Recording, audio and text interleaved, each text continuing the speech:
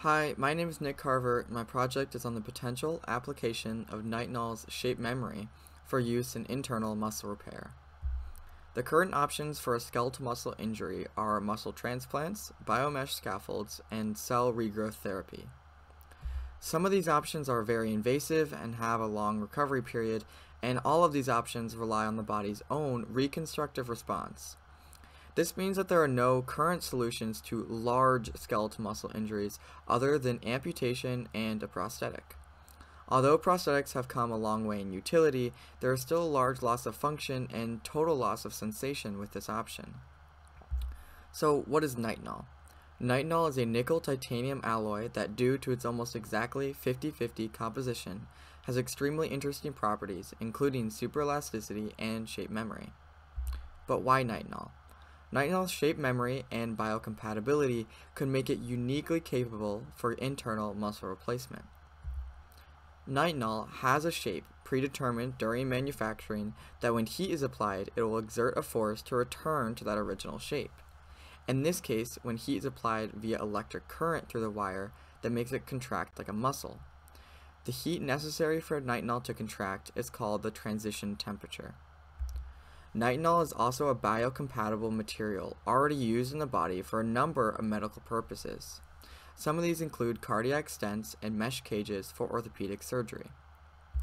Finally, its size and movement type is ideal for internal use. Most prosthetics use motors and actuators to create movement. While this is applicable outside the body, that much bulk and moving parts would never be able to function inside the body. A cluster of small nitinol wires could effectively replace a muscle group seamlessly. The testing layout for this research focused on replicating the bicep muscle group. The testing construct consisted of an analog elbow joint and tendons with the nitinol spring to be tested strung between the tendons. Masses were added to the end of the arm to simulate a weight the arm would have to lift. A mass was hung like the image on the right, and an electric current was sent through the nitinol springs to heat and contract them. This process was repeated with increasing masses until the arm could not reach horizontal. The humerus of the joint is connected to the wood construct at points A and B. The wood is then clamped to the table to remove any unwanted movement from the construct. A few material choices had to be made regarding the testing setup for this research. The two main things for the construct were the analog elbow joint and tendon material. A left elbow joint from sawbones was chosen. Sawbones are widely used in the orthopedic industry for testing new products, so the joint is anatomically accurate with respect to its size and movement. This version also has a hard shell, making it very solid and perfect for drilling. An accurate tendon analog was also necessary so that the force the nitinol produced would be transferred to the joint in a similar way to real muscle. PTFE rods were chosen since its elastic modulus is very similar to human tendons. They were then cut in half to make them the correct size and shape. For comparison, the elastic modulus of human tendons is 421.1 plus or minus 212 megapascals, and the elastic modulus of PTFE is 400 to 800 megapascals. An adjustment had to be made between trials when the weight being lifted got heavier. Due to the weight increase, the force was no longer applied to the elbow joint flexion and instead directly to the radius, pulling it vertically out of the joint. This also resulted in the radius rotating over the ulna, flipping the wrist. To combat this unwanted motion, tape was applied to the back of the joint and around the radius and ulna. Although changes mid-experiment are not ideal, it is reasonable to believe that this support change kept future trials more similar to the original than if no change was made. 4 different wire types are tested in this research. Types A and B have wire sizes of 0.5 millimeters. Types C and D have wire sizes of 1 millimeter. Types A and C have mandrel sizes of 4.75 millimeters, and type B and D have mandrel sizes of 2.4 millimeters. The mandrel size of a spring is the inner diameter of that spring, and all 4 types have a transition temperature of 80 degrees Celsius.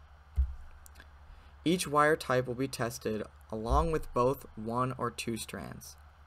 This experimental design allows for the evaluation of how wire and mandrel size affects the force output, along with how well the force scales with increasing wire number.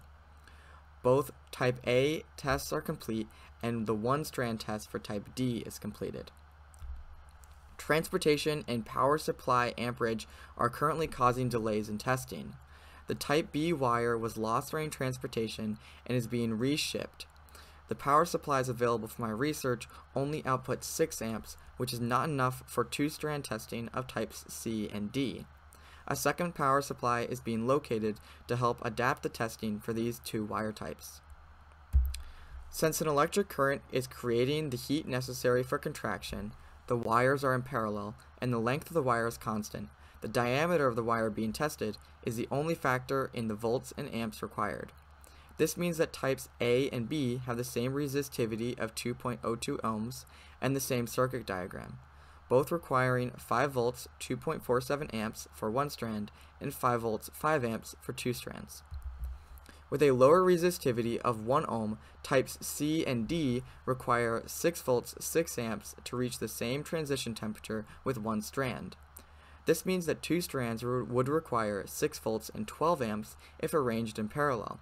This is more amps than what can be provided by the power supplies available. To solve this, a double pole, single throw, DPST switch will be used to simultaneously switch on two independent circuits with their own 6 volts 6 amp power supply. This will allow the full contraction of a two-strand test of type C or D without a larger power supply. The data collected so far is insufficient to make any conclusions about how wire or mandrel size affects the max torque nitinol can overcome specifically. However, an increase in wire size along with a decrease in mandrel size saw a significant increase in max torque. Which factor had a larger effect is unknown without future tests. With the type A test, it appears that an increase in wire number will increase the max torque, but again, future tests are necessary to draw this conclusion and fully understand the extent of change. The max torque of nitinol could overcome was used as a measurement because of the multiple forces on the system. The radius and ulna by themselves has mass, and therefore, with no added weight, there is still a torque T1 on the system at half of X's length. It would be inaccurate to measure the force produced by nitinol by solely looking at T2. By turning the grams added into torque, it creates a unified measurement to compare tests. Firstly, the rest of the tests need to be completed. Once all the tests are done, the torque numbers can be used to identify the force produced by each nitinol type, and to also make a comparison to the bicep muscle group. Finally, the data will be analyzed and conclusions can be drawn about the effect of wire and mandrel size along with increasing spring numbers, and the overall applicability of a nitinol as an internal muscle replacement.